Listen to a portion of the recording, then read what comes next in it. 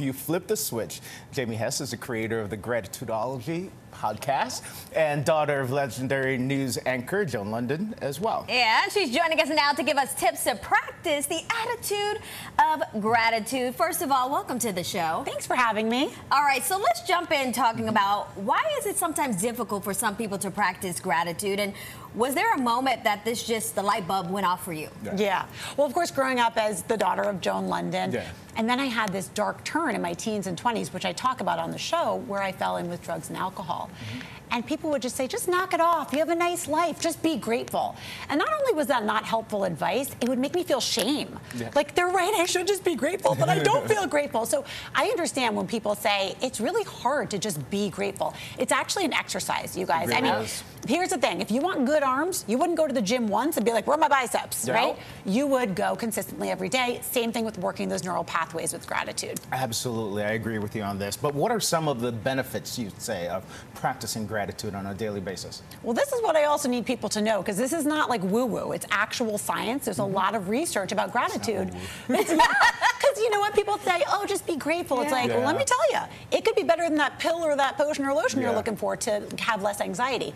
Practicing gratitude every day has been proven to have the ability to decrease your diastolic blood pressure, to put your body in a parasympathetic state, which is like that rest and digest, and then also to decrease cortisol, which is the stress hormone. I like that you say it's not a whole bunch of woo-woo, like when people are like, just manifest it.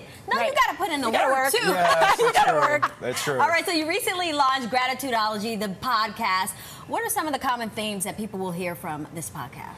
Here's what I loved about the podcast. I interview all of these celebrities and thought leaders, and they all have the same story. Something dark happened where it seemed like the darkest time of their life, and it came out on the other side with more gratitude, with a better perspective. Like, you know, I interviewed Teddy Mellencamp, who's from The Real Housewives. She went through a skin cancer scare, and all of a sudden got perspective on what matters. Or Rainn Wilson, who had a difficult childhood, and that led him on a lifelong journey towards spirituality. So I say if people are having a dark time at home, well, first of all, they can text the word gratitude to 33777 and hear my podcast. But honestly, I wanted people to come out better on the other side for having listened to the show. Yeah, okay, so let's help people find gratitude in moments this exercise. Moments of chaos. We're going to give you some stressful situations, and you explain how to practice gratitude. So the first scenario right now, you walk into work and you immediately feel the stress seeping through your skin. Yeah. What do you do? We can all identify with that. You turn around and go home. Well, try not to bail, okay? Because the resilience comes from sticking through it. So that's like a host of self-centered fears. My boss hates me. My coworkers think I stink. You know, the client thinks I'm not enough. So right-sizing it. So putting together a little gratitude list with an affirmation attached. Like, I'm grateful to be employed and ready to slay the day. Or I'm grateful to learn new skills by maybe having a tough conversation with my boss and competent to master them. Go into the restroom. I call it bathroom prayer. Go into that restroom and say it to yourself in the mirror. I love that. I always like to think about, you know, there were times when I prayed and cried about having an opportunity.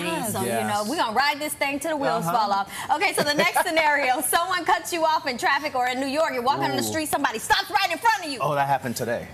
This is all about right-sizing the anger, because it can feel really visceral in the moment, and then you deprioritize things that actually matter, like your safety. So it's about saying something like, you know, I'm grateful that I can take the higher road and not put my safety in jeopardy, or even I'm grateful for my family and I wouldn't do anything to prioritize coming home to them in one piece. Really quickly here, parents are at their wits' ends with them kids, and they just won't listen. So quickly. Yeah, I got two. They're 5 and 8, and I get it. But this is the most poignant one, because by practicing gratitude and by having a gratitude-centered response to them, you're actually teaching them a lesson. So how about, I'm grateful for my child, and one day I'm going to miss these days. That's a good one. Yeah, when they go off to college. I agree, and they leave you with the bills.